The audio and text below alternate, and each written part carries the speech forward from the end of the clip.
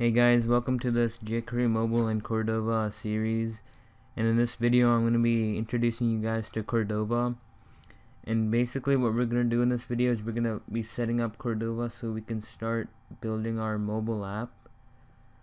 So basically what Cordova is, it's a tool which you can use to build apps using HTML, CSS, and JavaScript. And you can use it for multiple platforms like Android, iOS, Windows, etc. And it's very fast, and it's very useful because you can add different platforms and run your app, and it's just very good to use. And you can use it with various programs like Ionic, Onsen UI. But in this series we're going to be using it with jQuery Mobile. So the first thing we want to do is we want to set up Cordova so we can actually start with building our app. So what we need to do is head over to Control Panel, and we want to go to System and Security. Now we want to type in Advanced System Settings. So go to Environment Path, Environment Variables, and what we're gonna use is we're gonna have the Java and Node.js. We need to have those installed. So I already have those installed, and what we need to do is we need to add those now. So first is we want to download Node.js. So head over to Google,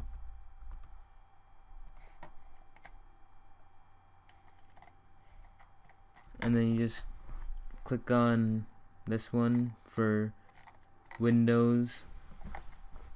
Click on it, and then it will prompt you through the directions, and make sure you click on Add to Path.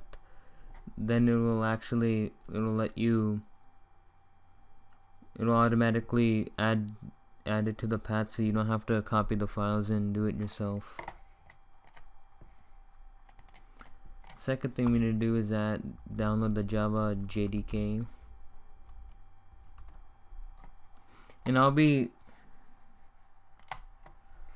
I will set a link in the description to all of these different things you need to start up Cordova. So what you do is just click on Accept, and you just click on the Java JDK, click on that, and it'll download it. And then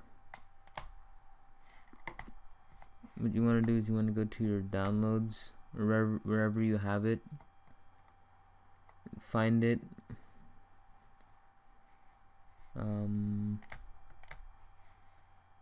I actually kept it in the program files. So here you click on Java and then JDK, and then you copy the path. Go to Environment Variables, and then here that you want to define a variable called Java underscore home, and then you want to give that this path. Click on OK, and then now what we need is the Apache ANT,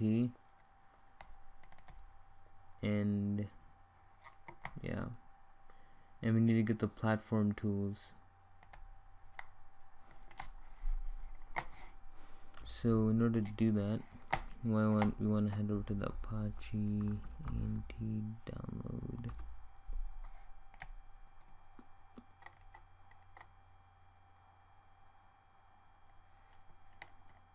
So just click on the latest one, and then just extract it because it's a zip file.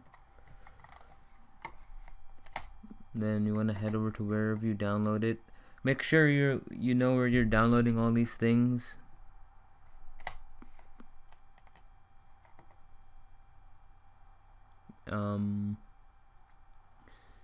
So I kept mine in the downloads folder, and then just get the path of that. See, here I have my Apache ANT here. This is my path, so copy the path, define the variable ANT_home, then OK. And then now what we need to do is we need to add our things to, we need to get our platform tools.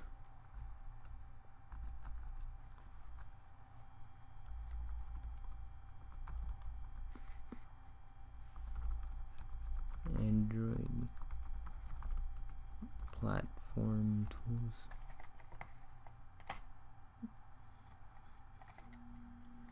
You just click on the SDK platform tools for Windows, and then make sure you're keeping that in a folder which you can access.